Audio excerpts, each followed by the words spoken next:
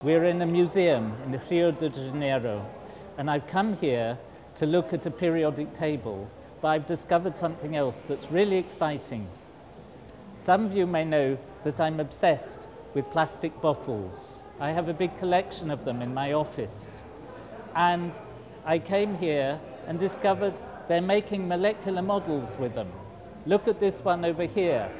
It's all made out of plastic bottles and yellow plastic pipe. And I think it's really clever. And let me show you how they do it, because you could do it at home or in your school and make huge models like this. So what they have done is they have taken the tops of plastic bottles and cut them off. You see just this part here.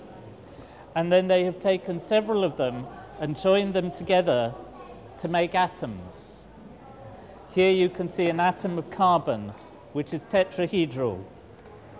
And then they've just used the top of the bottle to make a hydrogen atom. And they can take pieces of plastic pipe, cheap pipe that you can buy in shops, so you can screw them together and make bonds. And this one they've painted red.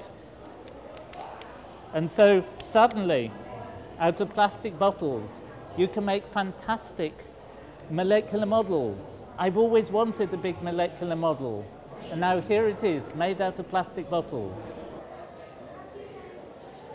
I really like this because it's a very clever use of bottles, something that everybody has, something that people throw away.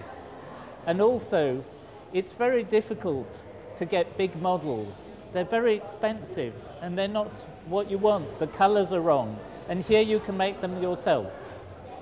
And also, I really like the plastic that this is made of, PET, because I do research on terephthalic acid, the molecule that goes into these bottles. So it combines my research, my interest in chemistry, and it's just fun. So go and make some yourself.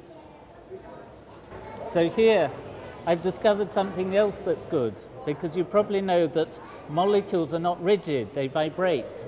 And here you can show the vibrations. It's really good.